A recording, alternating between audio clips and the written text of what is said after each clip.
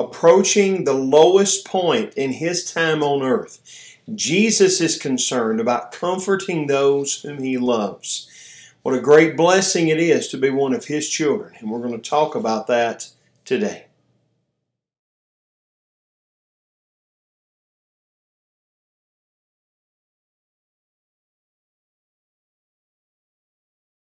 Well, welcome back into the Sawyer's home for another Bible study in the Gospel of John. We are glad you have joined us. Lots of Bible studies out there online, and we're thankful and honored that you have chosen to be a part of this one. Those of you who have not gone through all of the Gospel of John with us so far, all of the same places that you found this study, you can find all of the previous studies from the Gospel of John, the Bear Valley Church of Christ YouTube channel, the Bear Valley Church of Christ Facebook page, the Bear Valley Bible Institute Facebook page, my Facebook page. In fact, if you're watching us on YouTube, if you'll stick out to the very end, then we'll put up some links so you can find very easily all of these Bible studies. We're glad you're here. Hope you're having a great Lord's Day. We hope that you have got your Bibles out and some pens and ready to mark. In John chapter 14, and verse 1, he says, "Let not your hearts be troubled. Believe in God. Believe also in me." So see, he knows that they're upset. So that's why he's telling them these things. When you get down to verse 27, Jesus is going to tell them again. So you got these bookends in verse 1 and verse 27. Let not your heart be troubled. Jesus is really wanting to comfort them in this time. He's wanting them to not be troubled. He says the way to overcome that worry or that stress, which is always the case, is to trust or to believe. You believe in God, believe also in me, because you're good Jewish men.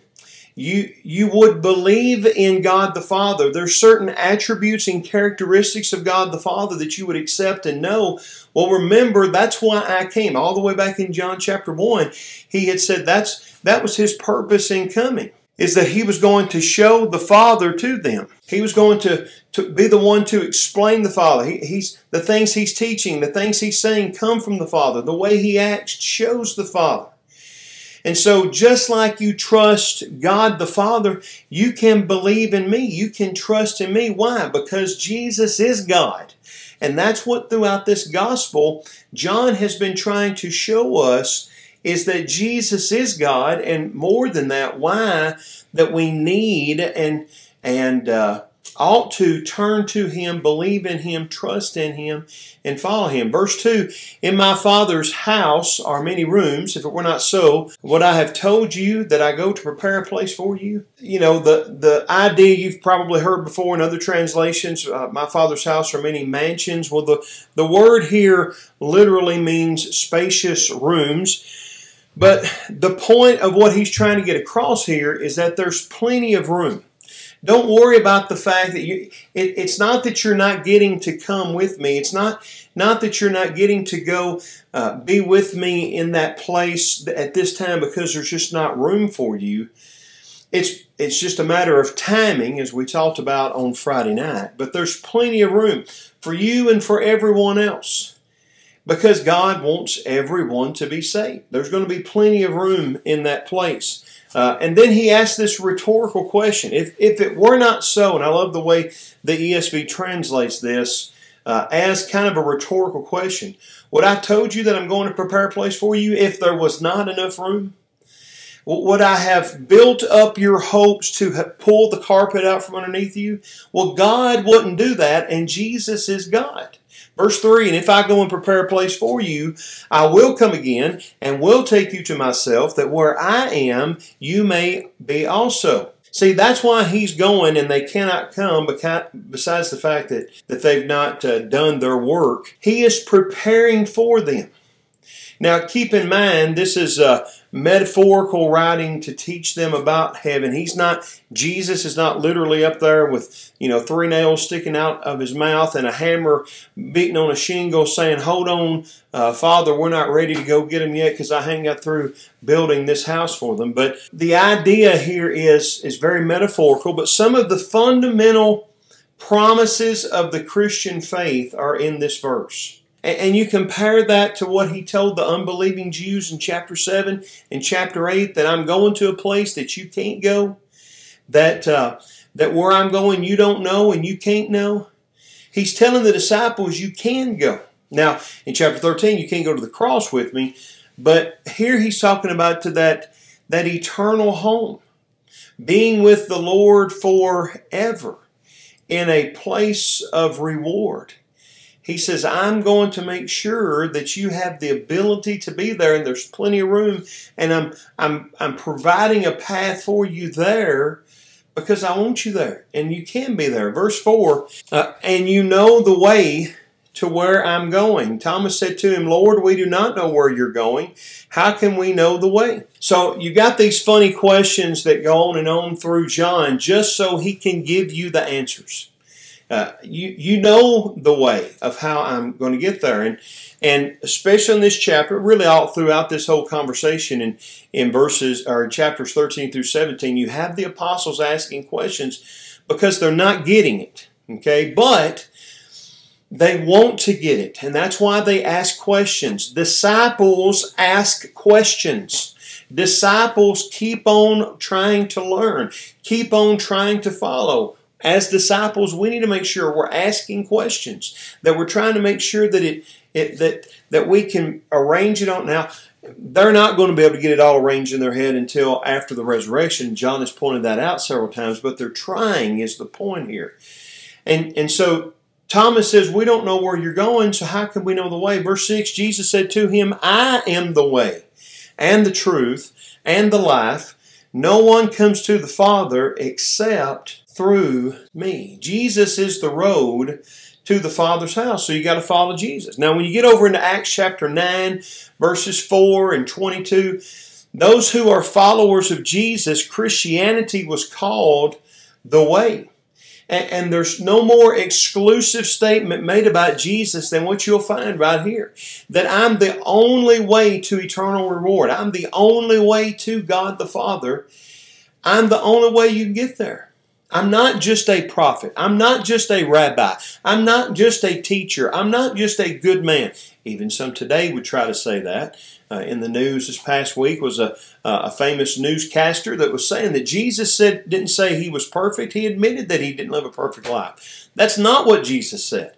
Jesus said, I am the exclusive way for you to get to God the Father, for you to have eternal life. I'm the only way. That's the claim of the Bible in its totality. That's the claim of the Gospel of John. No other man, no other prophet, no other religion. That's why over and over again in the New Testament, these prophets and apostles are going to say, if anybody teaches you anything other than Jesus, let him be accursed. Even if it's an angel from heaven. And we've got religions near us where they say, well, an angel from heaven brought us this message. Well, let him be accursed, because only Jesus, only the gospel that he's given is the way to get to the Father. He's also the truth. Back in chapter 8, verses 31 through 32, and then moving forward into chapter 17 and verse 17, the Word is the truth, little w, and the Word, big W, is the truth. And then he says, I'm the life. Now, over in 1 John chapter 5 and verse 11, in 1 John chapter 5 and 11, John is going to reiterate this point when he says, and this is the testimony that God gave us eternal life, and this life is in His Son. Verse 12, whoever has the Son has life. Whoever does not have the Son of God does not have life. And then over in chapter 17 of the Gospel of John, verse 3, he's going to talk about what that eternal life is again. That's this relationship with God the Father, relationship with the Son. There's lots of verses in John that we've already talked about Jesus being the life. Jesus says, I'm the way, I'm the truth, I'm the life. And why is he saying all this? He's saying it because he's wanting to comfort these disciples, wanting to comfort these 11 that are with him. Verse 7, Jesus continues and says, if you had known me, you would have known my Father also. From now on, you do know him and have seen him. Well, you go all the way back to chapter 1, verse 18 again, and we're told by John that was the reason he came to the earth, was to explain, to show us the Father. And the only way to the Father and the only way to see the Father is Jesus. Again, the disciples are so upset. They're trying to figure all this out. And Jesus is saying that you claim to know the Father. If you know me, you know the Father. If you know the Father, you know me. Well, it's a package deal. And now you should have a better understanding of the Father because you've spent so much time with me. Because you've seen the things that I've done. You've heard the things that I've taught. You've been with me, so it's like you've been with the Father. Well, notice in verse 8 what Philip says. Philip says to him, Lord, show us the Father, and it is enough for us. Jesus said to him, have I been with you so long that you still do not know me, Philip? Whoever has seen me has seen the Father. How can you say, show us the Father? Jesus seems to be a little bit upset by that question. Not upset like I'm mad at you, Philip, for asking it, but it's kind of a hurtful thing. It's just one of those where you really aren't getting this, are you? How can you say you've been with me all this time, Philip, and you can't say that you know the Father? You've seen all the things that I've done. You've heard me talk about the things that I teach came from the Father. The things that I do come from the Father. And yet you say you don't know the Father. You want to, well, just show us that one more thing. Just give us that one more evidence. And we do that sometimes even today. But again, they're troubled. They're upset. And isn't it comforting to know that even when we're upset, when we don't understand, when we're confused, when we're hurt, when we're wrong, Jesus doesn't give up on us. And He keeps trying to work with them to help them understand who He is. Verse 10, do you not believe that I am in the Father, and the Father is in me? The words that I say to you, I do not speak on my own authority, but the Father who dwells in me does His works. See, we've talked about this already. Works is the same things as sign. We saw that in John chapter 9. We saw that in John chapter 5. The works are the signs. John 20, 30 through 31 tells us were so that we would believe that Jesus is the Messiah, and that belief would allow us to have eternal life. Each one of them has a meaning, has a context that we've tried to, as we go through them, show and explain what it means when it says that Jesus, cleansed the temple. What was the meaning behind that? Well, He's the one that builds His body, builds the temple, His body, the church.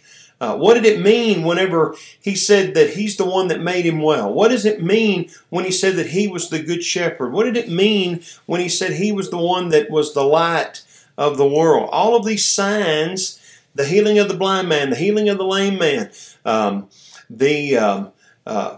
all of them have these deeper kind of punchlines, we've called them at times, that helps us to see. The point is that if we don't see Him as the true wine, if we don't see Him as the bread, if we don't see Him as the living water, if we don't see Him as the one who sent, then we're going to miss what the big picture is from John 20, 30 through 31. We miss a lot more, though, if we don't see them individually. And see all these characteristics about Him, see what it is that makes Him God and makes Him someone that we need. Verse 12, we have another one of those truly, truly, amen, amen statements from Jesus.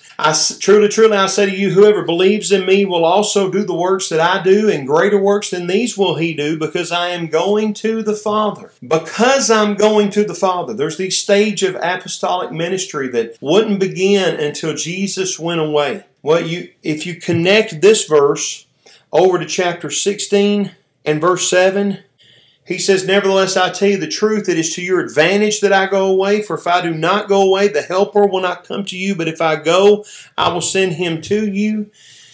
Greater things, lots of different discussions about what the greater things that the apostles are going to do. But think about it from the perspective that the apostles Jesus was doing signs so that people would just believe in Him. When the apostles are going to go out and do signs and do wonders, and again, remember, 13 through 17, he's talking to the apostles. We're not doing miracles today, and that's a different study for a different time. But when they're doing signs, when they're doing miracles, when they're doing the things that they're doing it so that people can actually come into the body of Christ, so that they can be one of God's children, so that they can be part of those that are joint heirs with Jesus. And so it's kind of like when Jesus said that in Matthew that there was not a greater man that ever walked the earth than John the Baptist, and yet everyone in the kingdom was greater than he. Why? Because they were in a special, unique relationship. We're in a special, as members of the Lord's church, as member of the body of Christ, we're in a special relationship, in a special dispensation that John didn't get to be in, John the Baptizer. And what makes their work, it's not that they're going to one-up him. It's not like that, they're going to say, well, Jesus did some good things, but have you heard what Peter's doing? He's broken all of Jesus' records. That's not the kind of thing that what he's talking about. What makes it greater is the significance of what they're doing. Verses 13 and 14, whatever you ask in my name, this I will do, that the Father may be glorified in the Son. If you ask me anything in my name, I will do it. So here we go again. Another one of those verses in these chapters that are quite often taken out of context, especially with the prosperity gospel kind of people, that all you got to do is name it and claim it. You ask God for it and He'll give you, but that is not what He's saying. They're going to do greater things, but not until He goes back to the Father. What He's talking about is like in Acts chapter 3 and verse 6, whenever the lame man is healed, and he's healed by Peter in the name of Jesus Christ. In Acts chapter 9 and verse 34 is another example. When they called on Him in their ministry, they're going to do greater things. Remember chapter 1, verse 50 and 51, when Nathanael was so amazed that Jesus could tell him that he was underneath that tree, and he said, you think that's something, you're going to see greater things than this. Well, you're going to see greater things because when you get to the point that for my glory, verse 13, that the Father may be glorified through the Son. When you get to a point where you're saying, we need to be able to do this or to do that, in order that God's name might be glorified through Jesus, in order that we can help people to see their necessity of coming to God through Jesus, you're going to be able to do it. Now, they can't just say, hey, I want to have a new car. I want to have a new chariot in their days. Think about the times that the apostles asked God something that they didn't get. Do you think Peter wanted to be put in prison? Do you think that James wanted to be put to death? Do you think that Paul wanted that thorn in the flesh? He said, I went to him 3 times and asked him to take it away. And he said, my grace is sufficient for you. This is not a free card to get whatever you want. This is not your dad giving you a credit card and saying, spend whatever you want to spend. This is, the apostles are going to be able to do things to bring glory to Him. So, again, He's trying to comfort them that as you go through this process, as you go into doing the work that you're going to be doing, there's going to be some great things that you can do. But it's all about, as He says there in verse 13, that the Father may be glorified. So it's when they are in an obedient relationship with Him, when they're doing the things they're supposed to be. What a comfort to know that when you're in that obedient relationship with Him, He's with you. You get into verse 15 and he goes on a little bit further with this. If you love me, you will keep my commandments. Now, in a world where so often people in the religious world don't want to talk about obedience, don't want to talk about things that we ought to do, Jesus wasn't afraid to talk about that, was He? Here's a personal challenge to the apostles. Verse 15, if you love me, you will keep my commandments. Now this applies to us, again, because 1 John tells us that it applies to us. See, they're all upset, they're tore up, they're looking at each other, wondering who it is that's going to betray Him. And Jesus says, if you love me, you'll keep my commandments. So what commandments is He talking about? Well, the commandments like in John 15 where He's going to tell them that they are to bear much fruit. Like in John 16, when he's going to tell them that they're supposed to preach about him. Take this saving message to the world. Obedience is what separates the men from the boys. That's the point that he's making here with these apostles, that John is going to make in 1 John for us, that this is the dividing line of whether we're really his or not. But let me tell you, that all the way back to John chapter 3, that being born from above, being born again, if there's not a change in our lives, then something's wrong. We hadn't really encountered Jesus. We hadn't really come to Jesus, because obedience is equated with love. In John chapter 3, verses 16 and 36, obedience was equated with faith, with belief. Verse 16, and I will ask the Father, and he will give you another helper to be with you forever. Jesus was a helper. He was a comforter. He was a counselor. He was an advocate. In some English translations, translate the word that's translated helper here as one of those that's used. Jesus was a helper. He was a comforter. He was a counselor. He was an advocate. However it's translated. In 1 John chapter 2 and verse 2, he says we have an advocate with the Father, Jesus Christ the righteous. We have a helper. We have a counselor. We have a lawyer. Jesus is going away, and God the Father is going to send another like him. But in order for him to come, that other helper, then Jesus has to go away. Again, go back to chapter 7 and verse 39. I'm going to give it to you. Now, who's he talking to here? He's talking to the 11 apostles. And this helper is going to be with them forever. That's significant because Jesus is going away. It's also significant to notice what he says here. I'm going to ask the Father. This helper is going to come because I'm going to ask for him to be sent to you. Jesus cares that much. In verse 17, even the Spirit of truth, whom the world cannot receive, because it neither sees him nor knows him, you know him, for he dwells with you and will be in you. The unique thing about John's gospel is that he connects the Spirit and the truth. He emphasizes the fact that the Spirit is going to reveal truth to the apostles. You see that in chapter 16, verses 12 through 13. Remember how several times in the Gospel of John that Jesus says the things he's saying, the things he's speaking is not his own stuff, but they're the things that God told him. Well, the apostles will not be speaking their own stuff, but what God reveals through them by the Spirit. The world can't see it. The world can't understand it. You know because Jesus is with you. You know because Jesus is with them and the Spirit is with them. The world won't receive the Spirit. They won't receive Jesus. Saw that back in chapter 1 and verse 12. And Jesus says, I'm going to leave. I'm going to come to you in the presence of the Holy Spirit, because there is a helper like him. Kind of like in the Great Commission, and lo, I'm with you always, even to the end of the work. Specifically, though, he's talking here to the apostles. He's not going to leave them alone. Verse 18, I will not leave you as orphans. I will come to you. I may be wrong, but in context, it seems like when he says, I come to you, he's talking about coming to them in the presence of the Holy Spirit. I don't think he's talking about the second coming like he is in verse 3.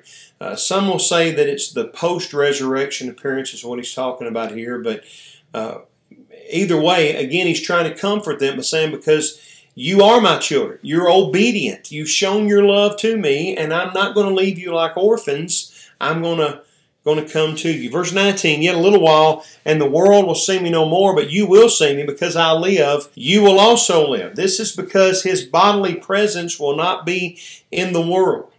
You know, you go back to John chapter 6 and verse 40. He said that the will of the Father was that everyone who looks on the Son and believes in him should have eternal life, and I will raise him up on the last day. We're going to behold him, and he says that you will see me because I live, you'll also live. We can behold him now in our hearts through the eyes of faith, but one day we're going to look on him again. Verse 20, in that day you will know that I am in my Father, and you in me, and I in you. Well, is Christ in us? That's what the Bible says in Colossians chapter 1 and in Romans chapter 8 and verse 9 and in Ephesians chapter 3. Christ dwells within us. There's lots of ways that Christ is in us, but the Spirit is the part of the Godhead who manifests His presence in us, and that's what He's telling the apostles here. Verse 21, whoever has my commandments and keeps them, he it is who loves me, and he who loves me will be loved by my Father, and I will love him and manifest myself in him. Again, notice how many times that He talks about obedience. He wants them to do what He tells them. Whoever has my commandments and keeps them. There's a symbiotic relationship between God, Jesus, and the apostles. Later on He discusses that loving Him means loving His commandments. It means keeping His commandments.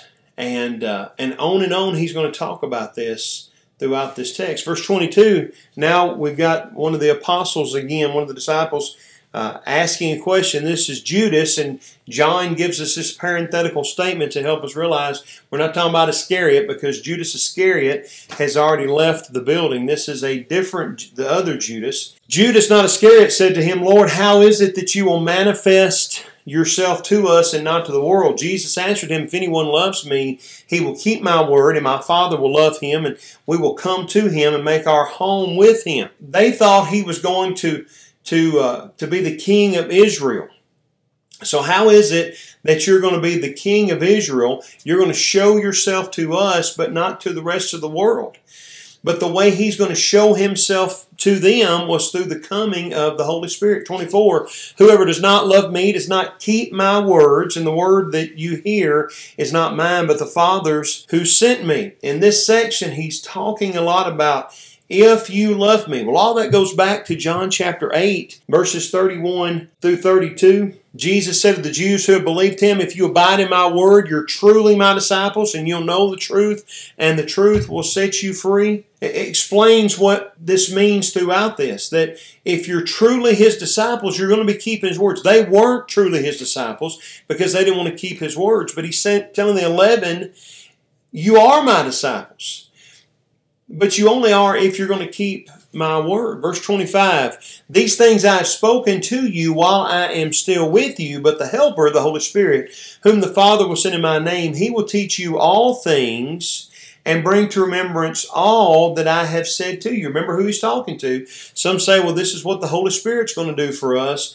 This is what the Holy Spirit will do for the apostles. How did the apostles write Jesus' word? Well, Jesus spoke God's word. That's what He said in chapter 7. That's what He said in chapter 3. Jesus spoke God's word. The apostles wrote them because the Holy Spirit brought all of these things to their remembrance. That's why we could not do it without the apostles. Verse 27, peace I leave with you, my peace I give to you, not as the world gives do I give to you. Let not your hearts be troubled, neither let them be afraid. See, He can tell that they're not happy. He can tell that they're upset because He's going away. And I'm telling you all of this to tell you that to try to comfort you. I love you, and you show me you love me when you keep my commandments. You show me you're one of my disciples when you keep my commandments. If you're keeping my commandments, if you're one of mine, I'm not going to leave you alone. I'm going to send the Helper. So don't think about that I'm just going to leave you out on your own and you won't have any kind of help. I'm sending another helper like me. Verse 28. You heard me say to you, I'm going away, and I will come to you. If you loved me, you would have rejoiced, because I'm going to the Father, for the Father is greater than I. How's He going to come to them? Again, verse 16, verse 17, verse 18, verse 26. The Holy Spirit is how He's going to come to them. It's a good thing that He's going to the Father. It's a good thing. It's troubling and it's hurtful, but it's a good thing that He's going to the Father. Why is the Father greater than Him? If Jesus is God, how is God the Father greater than Him? Because remember, Jesus put, Philippians chapter 2, He did not think it robbery to be equal with God, but put that off and put on the form of a servant. The likeness of man that He's in right now is what makes God the Father. He took that subservient role on His own, and that's why God the Father is greater than Him. We sometimes get the idea that God the Father is the captain, God the Son is the sergeant, and God the Spirit is the private, and that's not exactly the way the Godhead works, but nonetheless, Jesus is saying that it's good that I go. It's the best thing for you.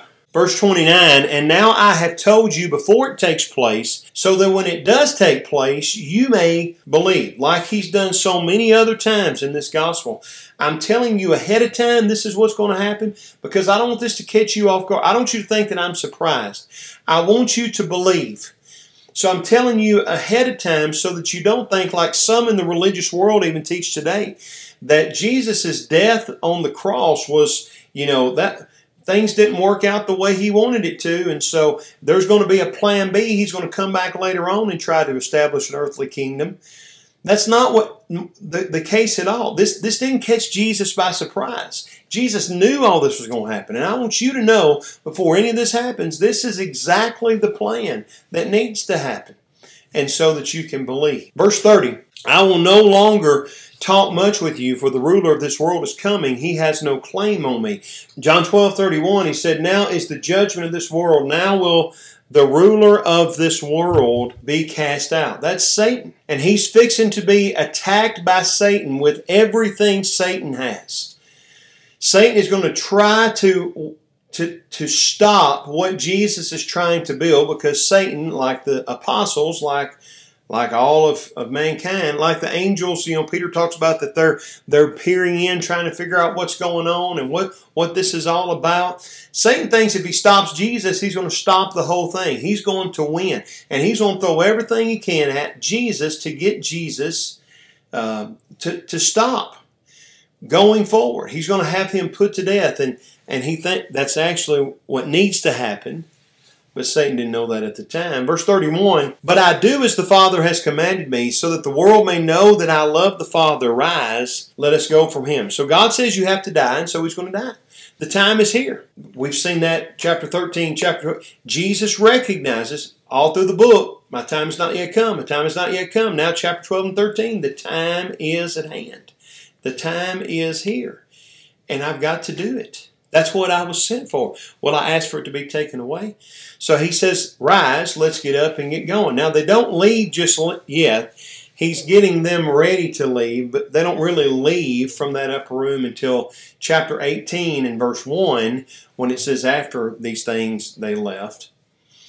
It's kind of like when we say, we're notorious, don't invite us to your house, because we're notorious about this. It gets to be 9 o'clock. Well, we need to be going.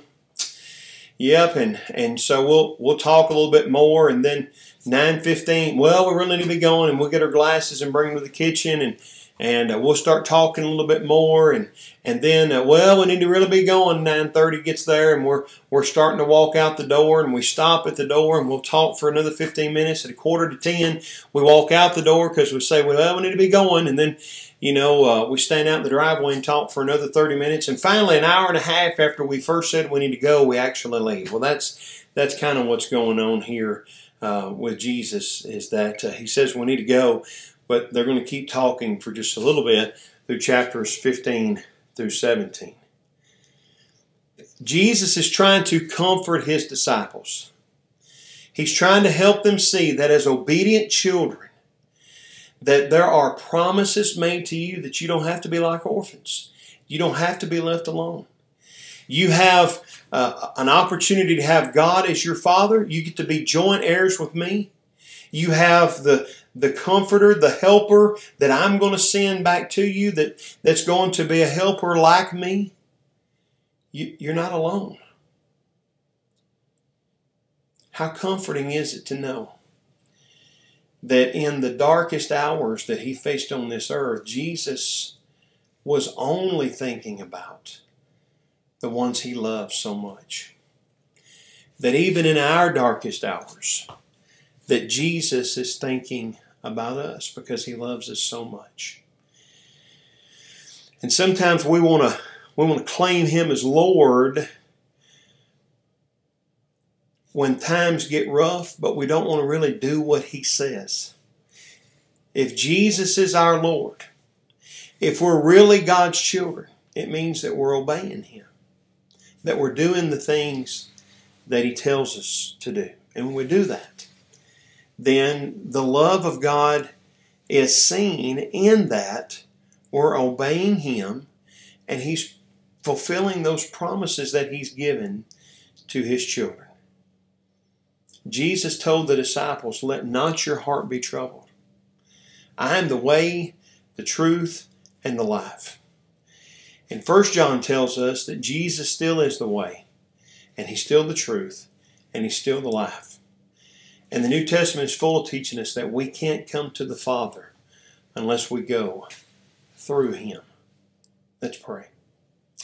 Our Father, we're grateful for a beautiful Lord's Day, and we're grateful for the opportunities that we have to worship You and to study Your Word. Father, we are so thankful that Jesus was willing to come to this earth, to put on the servant role of a man, that He was willing to live a life here in humility, that He was willing to be obedient to the point of the cross, to be put to death for us. We're thankful, Father, that He's provided us that way back to You. That sin separates us, that we choose to separate ourselves because of our sins. But Jesus provides a way back to us, back to You. That Jesus is the truth, and that following Him we don't have to question or wonder what it is that we're to do, what our purpose is, and what our goal is. That Jesus is life. That because of Him we can have a relationship with You that begins here on this earth and goes through all eternity. That even though, physically we're going to die, that because of Jesus we can overcome death and live with You forever. Thank You for that hope. Thank You for that grace. And thank You for that love. Thank You for the comfort that we find in Your Word, knowing how much You love us and how much You care for us. Thank You for Jesus showing us that. And it's through Him we pray. Amen. Well, again, we're glad that you have decided to be with us this evening.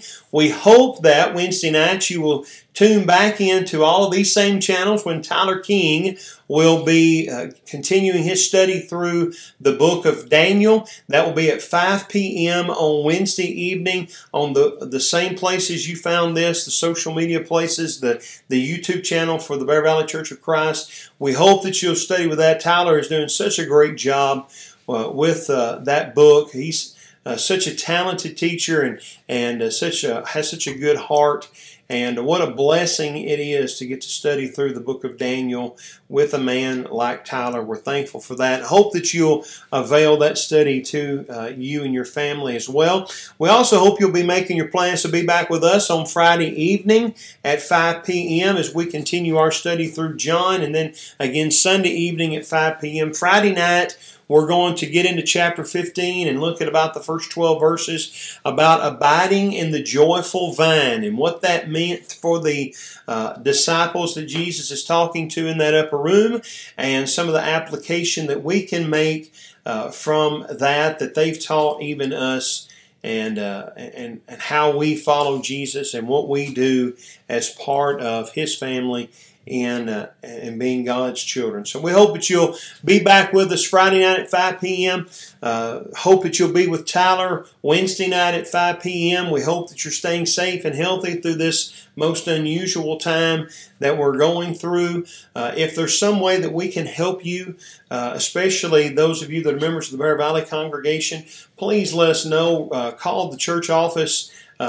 Comment, send a message through Facebook or YouTube or whatnot. Let us know. Reach out to one of the elders or one of the ministers. We'd be glad to help you in any way we can. And maybe you're someone that's just watching this. You're not a member even of the Bear Valley congregation, but you want to know more about how that you can have Jesus as your Lord. You want to know more about what you need to do to follow Him.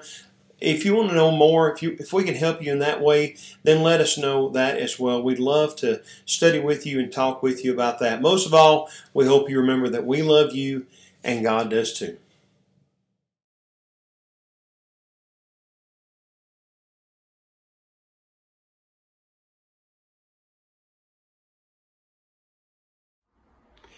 There were some that requested you be on here tonight. Hello, everybody. Glad you could join us in the John class.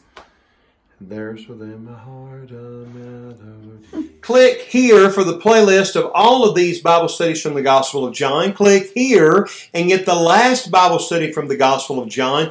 Click this round thing over here and you can subscribe to the Bear Valley YouTube channel. Have a great week.